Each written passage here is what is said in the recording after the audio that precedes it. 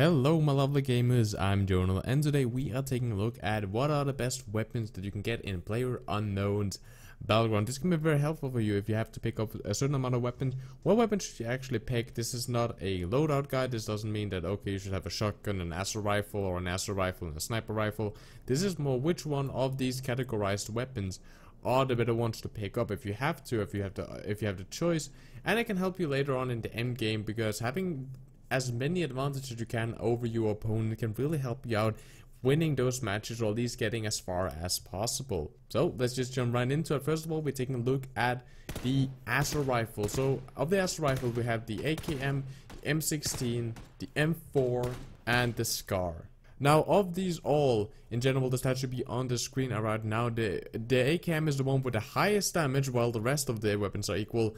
The one with the longest range is the M16, with the AKM coming into the second, and while the SCAR and the M4 has the exact same range. The stability, with the highest one with stability, is AKM and the M4, and the fire rate for full auto weapons are the M4. However, the AKM is the one that you will get with no attachment. It's the best one with no attachment, but it can be outlasted by the M4, because how it also works is that the AKM only can have 3 attachments. It can have a scope, a magazine, and a barrel attachment, compared to the SCAR, which can actually have 4. It can have a grip attachment as well as a scope, a barrel attachment, and a magazine attachment. And the M4 can have up to 5 attachments on itself, making it that you can pimp this much more and actually get some extra stability out of it, and in general just have some extra nice attachment onto it. So what I personally like the M4. I think it's the better one, because you can get so many. All of a sudden you can have this pimp out,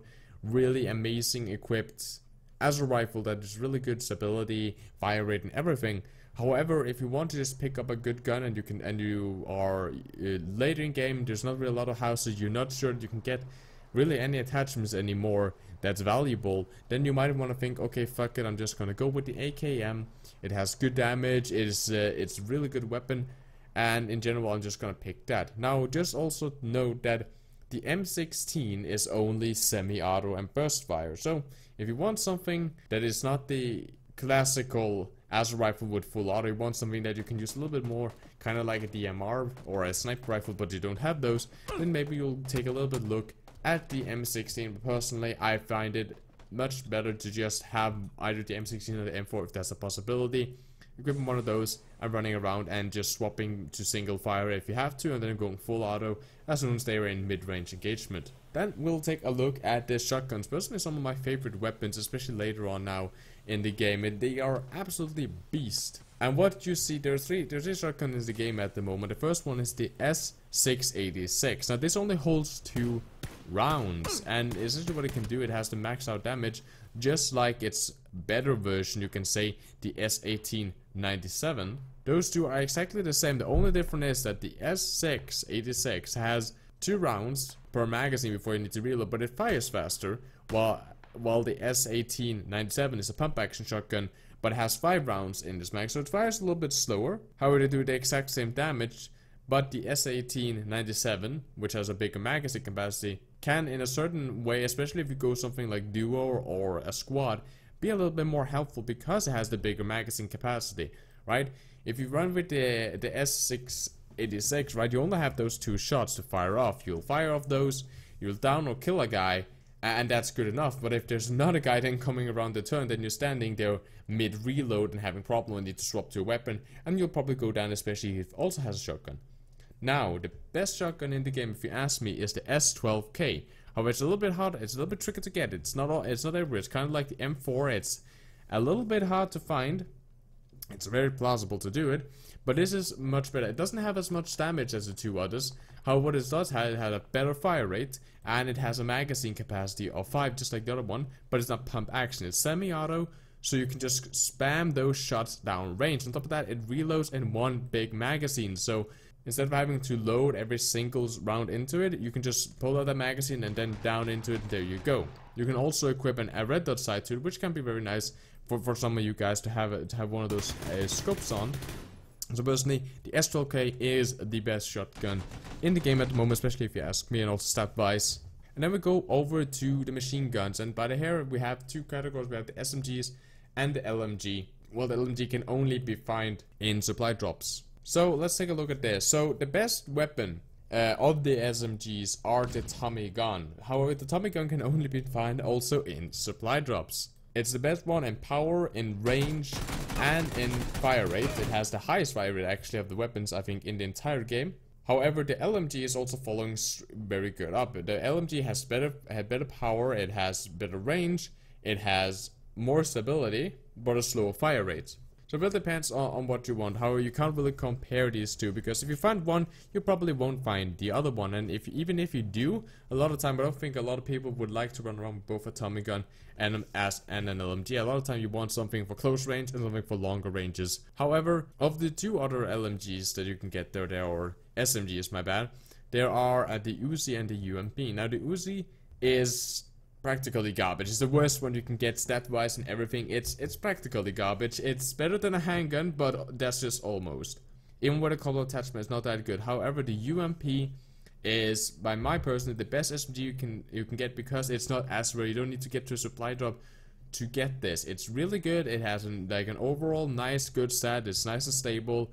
It has an okay fire rate, okay damage output. You can get 4 attachments onto it, which is really nice, and the attachment is not always as rare as some of the assault rifle attachments.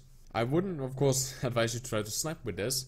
So essentially how it is that the UMP is the best of what they call the casual weapons. If you can get your hands on a Tommy gun and you want to run around with an SMG, you can get that Tommy gun. Just know that you will empty your mag a little bit faster because it has such a fast fire rate. If you can get your hands on LMG, that's also good. You can use that. However, remember that there is a little bit of a difference between using LMG and an SMG. It's just on the same category because there aren't really any other LMGs I can compare it to. That's the reason it's here. And then we go over to the sniper rifle. Now the sniper rifle has also kind of two priorities. There's a standard sniper rifle, which is the CAR, the AVM, and the M24. Now out of all of the sniper rifle, the bolt action sniper rifles, which are just listed, the AVM takes everyone out in damage and everything. It's in general just using better stats and it's just outstatting all of its other predecessors. However, there's another weapon on the field, and that's the SKS. Now, most sniper rifle you cannot find outside of supply drops. The only one is the CAR and the SKS. Now, the SKS is more of a DMR. It's a dedicated marksman rifle, meaning that it's not bolt action. It's semi-auto. However, it's also not really a sniper rifle as we think of it as in a lot of games. For example, it has a little bit faster fire rate, but also a little bit harder recoil. So on the longer ranges, it can be a little bit harder to land those shots. However, the damage module of that is pretty good still. Now, personally, the weapon that you will normally find, unless you're going for those supply drops all the time, is the Kar 98, and that's a really good rifle. Personally, if I would tell you to pick anything, I would tell you to avoid the SKS. If you can get a car instead, I would tell you to pick up that.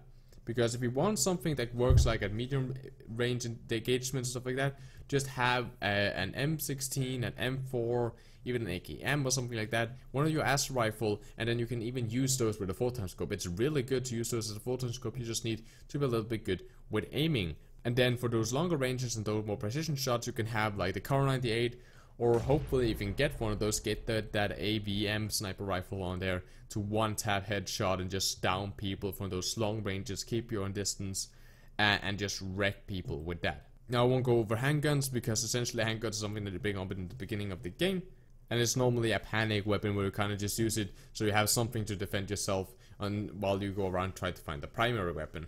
Besides that, guys, I hope you enjoyed. I hope this helped you out a little bit understanding the stats of the weapon in Playerunknown Battleground, which one you want to pick. If you have any questions, then drop down in the comment section. If you have any videos, suggestions, anything that you would like to know, and drop that down. I'll try to answer it or make a video on the topic.